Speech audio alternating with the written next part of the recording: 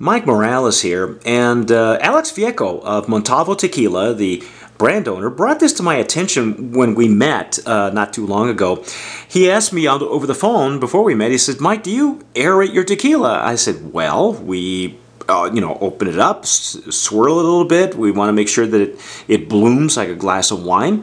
And he said, "No," he says, "do you use an aerator?" And I said, "Well, I've seen those for the wine industry, but I didn't know that they made one for spirits." And so he brought this nifty little item called the Vinturi Aerator.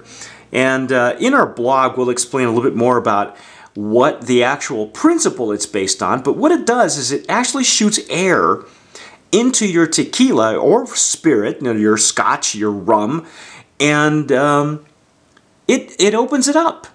And the only way to really try these items is to actually taste it. So take a look at what we're going to do here. You see the Vinturi Aerator here. This one has a nice base to it.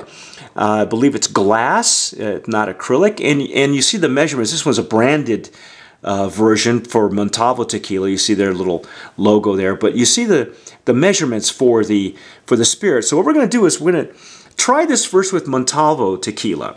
And we're also going to use one other tequila that we have listed here. So right there at the line, we'll just try a small portion of that. And you can see the presentation of this item. It's actually quite elegant. It would sit very nicely on a bar with a decanter, for instance, a nice bottle of tequila, and of course a Riedel or champagne glass. In this case, we're using a champagne glass.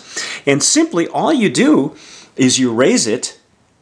Take a look at it. Try not to tip it a little bit too much. I'm trying to do this one-handed here, folks, so bear with me. And this little lever aerates. It shoots air through it and releases it into your glass. Check this out. All right. And just that little motion, based on a physics principle, which we'll discuss in the blog a little bit further in the text, and voila. Your sample has been aerated. Now, if you take a sip before and after, there is a definite difference in your spirit. And the best that I can explain it is that it's a bit brighter and it disperses